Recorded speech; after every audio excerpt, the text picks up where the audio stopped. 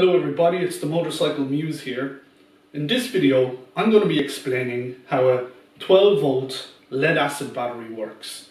Now I know that there is no shortage of videos out there explaining how a lead acid battery works, but unfortunately most, if not all of them, only cover the basic details.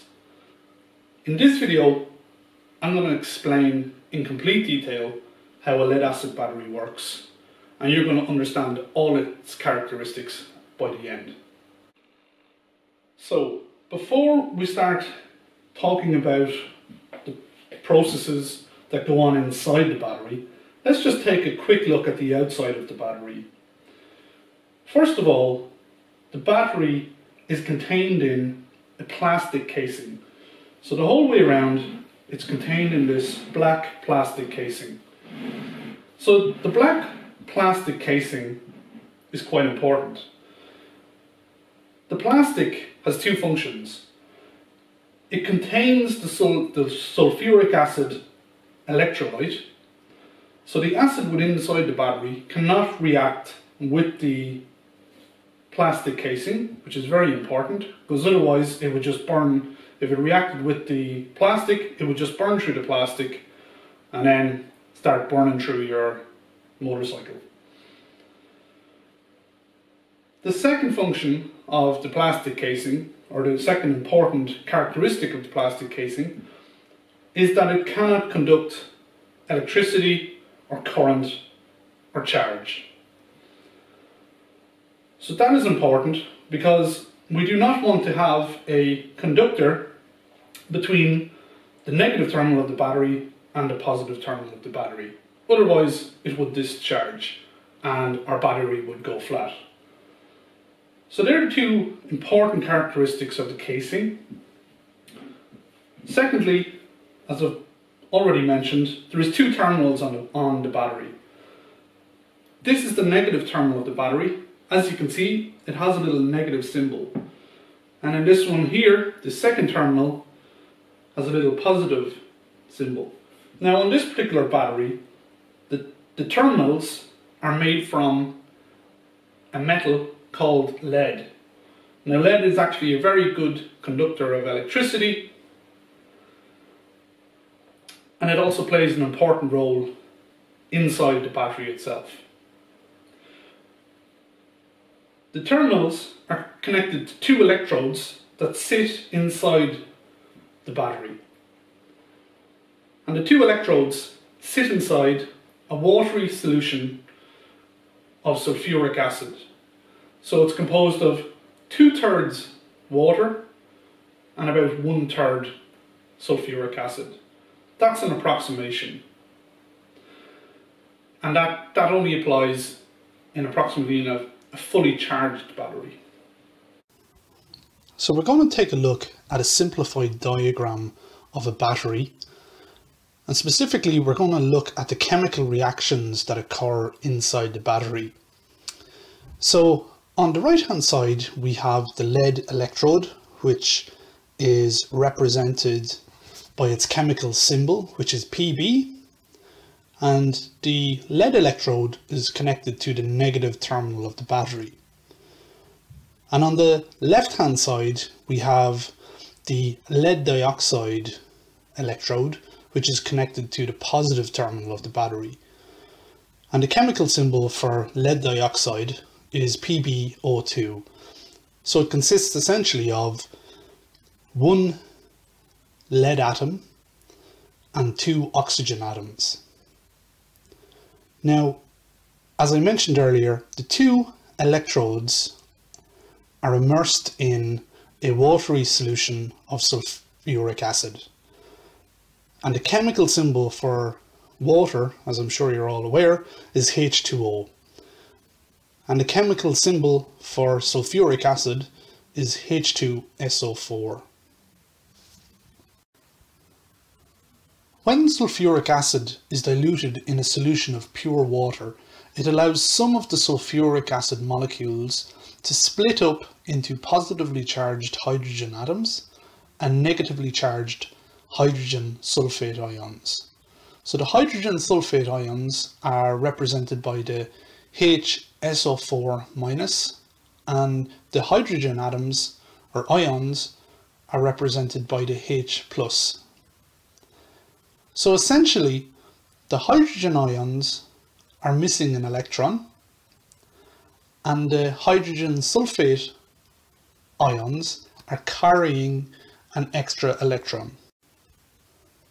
This ion creation is a key mechanism in how a battery works, as some of the negatively charged hydrogen sulfate ions will begin to react with the lead electrode on the right hand side.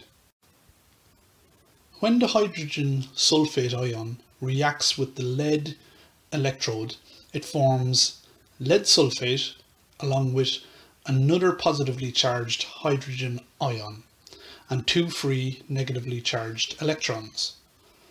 So the lead sulfate is deposited on the surface of the lead electrode, as is the two free electrons. The hydrogen ion, on the other hand, is deposited in the liquid solution of aqueous sulphuric acid. This reaction continues at the negative electrode for a time as hydrogen sulfate ions react with the lead. This leads to the buildup of negatively charged electrons on the surface of the electrode, which in turn creates an electric field. This electric field attracts the positively charged ions of hydrogen suspended in the aqueous solution of sulphuric acid. So we end up with a negatively charged lead electrode surrounded by a sheet of positively charged hydrogen ions in the electrolyte. The double layer of electrons and hydrogen ions form a barrier which prevents further reaction between the hydrogen sulfate ions and the lead electrode. This double layer is very important, as without it the hydrogen sulfate would continue to react with the lead electrode very quickly and ruin the battery. The double layer of negatively charged electrons surrounded by the positively charged hydrogen ions also results in the negative terminal actually having a neutral charge. This is the reason that you don't get an electric shock when you touch the negative terminal of a battery. Let's turn our attention to the lead dioxide electrode, which is connected to the positive terminal of the battery. The lead dioxide also wants to react with the hydrogen sulfate ions present in the electrolyte solution. But for that reaction to proceed, it needs free electrons. But the only available free electrons in the battery are the ones residing on the surface of the lead electrode at the negative terminal of the battery. And these free electrons are not able to pass through either the electrolyte or the casing of the battery, as neither of them are good conductors. But what we can do is connect a conductive circuit made from copper wire, for example, between the negative terminal of the battery and the positive terminal of the battery. In this diagram, you can see this circuit connected up between the two terminals with a switch, which allows me to open and close the circuit. So when I close the switch in the circuit, it allows the free electrons to flow through the circuit from the negative terminal of the battery to the positive terminal of the battery, due to the fact that there is a potential difference or voltage between the battery terminals. We can also note that lead dioxide itself is a very good conductor, so free electrons become available at the surface of the electrode, and now reactions can begin at the surface of the lead dioxide electrode. Lead dioxide molecules and the free electrons at the surface of the electrode react with the hydrogen sulfate ions and the hydrogen ions, which are suspended in the electrolyte, and this chemical reaction forms lead sulfate and water. The lead sulfate is deposited at the surface of the electrode, and the water molecules are deposited back into the electrolyte. As free electrons are drained from the surface of the lead electrode at the negative terminal, the electric field collapses, and this allows hydrogen sulfate ions to begin reacting with the lead electrode once more, which in turn results in more free electrons which flow from the negative terminal of the battery to the positive terminal of the battery, where they allow further reaction of the lead dioxide with the hydrogen sulfate and hydrogen ions. We can note that some of the hydrogen ions reacting at the lead dioxide electrode will have originated from reactions at the lead electrode. This means that while negatively charged electrons are flowing through the connected copper wire circuit from the negative terminal to the positive terminal of the battery, we also have positively charged hydrogen ions flowing through the electrolyte from the negative electrode to the positive electrode inside the battery.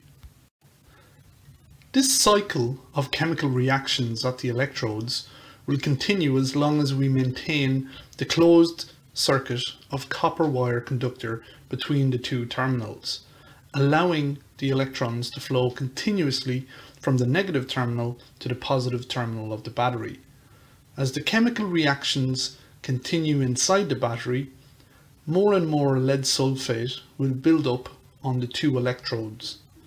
Also, as a result of these continued chemical reactions, sulphuric acid will be depleted in the electrolyte and the amount of water in the battery will increase over time.